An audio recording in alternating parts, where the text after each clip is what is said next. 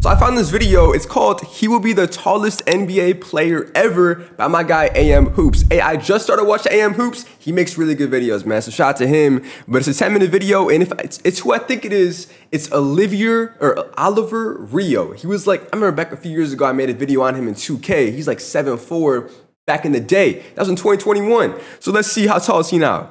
The tallest players in the NBA now include Chet Holmgren at 7'1", Bol at 7'3", and Victor Wembanyama at 7'4".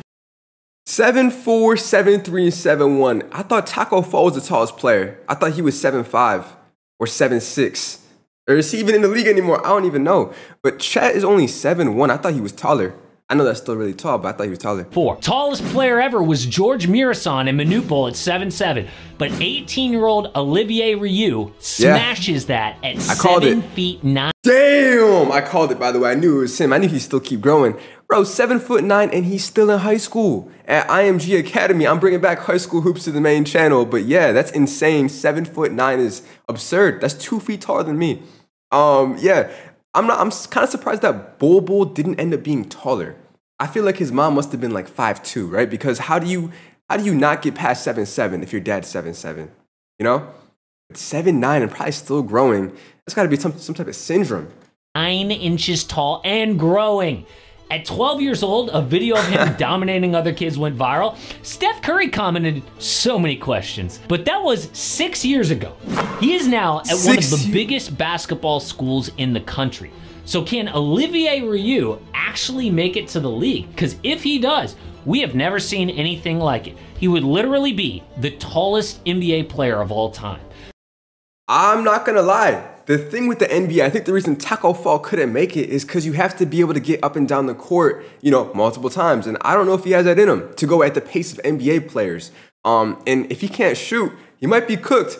If goaltending was allowed in the league, he'd be super valuable. But if he can't shoot, he just stays in the paint. I don't know how valuable he'll be realistically in the NBA.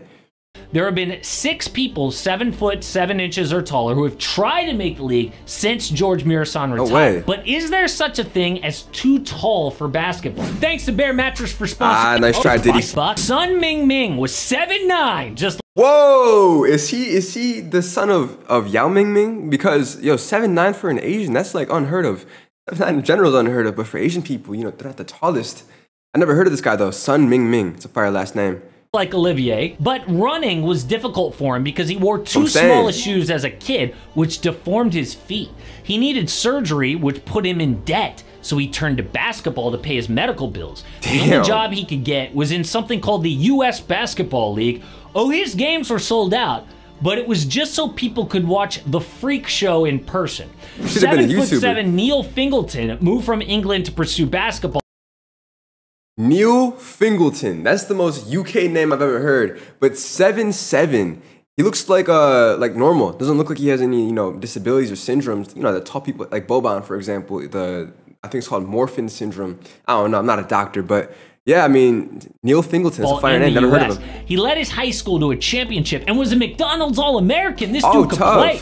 So good, he signed on at Michael Jordan's college, UNC, but back surgery ended his career. Then there's 7'7". That's my guy. Hey, Bob Roxy. He played with LaMelo Ball that one year at Aspire Academy, and he just fell off the face of the earth. I think he was just too skinny. That man had no bone density. Robert Bobrovsky. He tried like hell to put on weight, but was rail thin no matter what. Ate almost 5,000 calories a day. He required medical treatment for a deformed spine and gave up basketball. Now what's crazy about all 3 is they all found success in movies. Ming was a bad guy in Rush Hour 3. Fingleton was in Game of Thrones, and Robert is in the new Alien Romulus movie. Pretty. I think they should all be YouTubers. They make bank. Imagine if they became YouTubers. They make bank. Day in the life of a 7'7" dude. 1v1 against anyone, like literally. Weird. But Olivier might not have to go that route. See, his height isn't even from a genetic abnormality. There's literally nothing wrong with him. Doctors say it's just from genetics. No way. His dad is 6'8". His mom is 6'1", and so his dad is not even 7 feet tall. His mom is 6'1", which is super tall for a woman, but 7'6" or 7'9" he's about to be? That still doesn't add up. I mean, the whole family there must be a 7-foot uncle or something, because that's still like I feel there's a lot of people, a lot of families, 6'8", 6'1", and their kid isn't 7'8", you know? His brother is 6'9". And when you look at Olivier alone, it's not even obvious that he's freakishly tall. Dude's proportions are solid, despite being 7'9", but he could get even taller. When Olivier was 5 years old, he was already taller than his kindergarten teacher. At 8, he was 6'1", hit 7 feet tall at 12 years old, and at 14, set the record for the world's tallest teenager at 7'5". 1 inch taller than Wemby at 14 years old. The record for tallest living man is in Turkey at 8'2". Olivier could actually catch him. But that kind of— how does that even happen? 8'2". That sounds like a miserable life. That does not sound practical or fun at all. It sucks. Wherever Olivier goes, he has to duck under doors, barely fits into cars. Yeah. People stare and point like he's a freak, which made one tall guy give out business cards that said, yes, I'm tall, I'm 6'10". I'm gonna start doing that for myself, bro. No, I don't play basketball, I play volleyball. Yeah, the weather's nice up here, nice try. This has been a great conversation. So annoying. The world is not made for people that tall. But basketball was. In the 1980s, Olivier might be the #1 pick someday. Hoops was dominated by big men like Bill Russell, Wilt Chamberlain, Kareem, and Shaq, but things changed in the mid-2000s with rule tweaks and analytics forcing teams to take threes. Now, successful 7-footers have to give up their size advantage by shooting out from the perimeter or be labeled a modern-day Roy Hibbert, which is a nice way of saying bust. For example, 7'4" Zach Edey won national college. Like, he might be a really good college player and fit in the college system really well at Florida, wherever he plays. But in the NBA, it's a whole different ballgame, and I don't think he has a jump shot. And he might be because of that. Player of the year in 2023 and 2024. But instead of going #1 like he would have in the 80s, he fell to 9th, the 3rd center off the board. No way. Because he plays old school. He doesn't shoot. That's not good enough. I mean, Giannis is 6'11", but he has ball skills to create for himself and others. Nikola Jokic is a cross between a big man and a playmaker. He can shoot and pass. At the very least, big guys need to be mobile. They can't be a statue out there. So how does Olivier Ryu stack up? Well, I'm not gonna lie, he's not great. Coming out of high school, he was ranked number 305th in the nation and a 3-star recruit.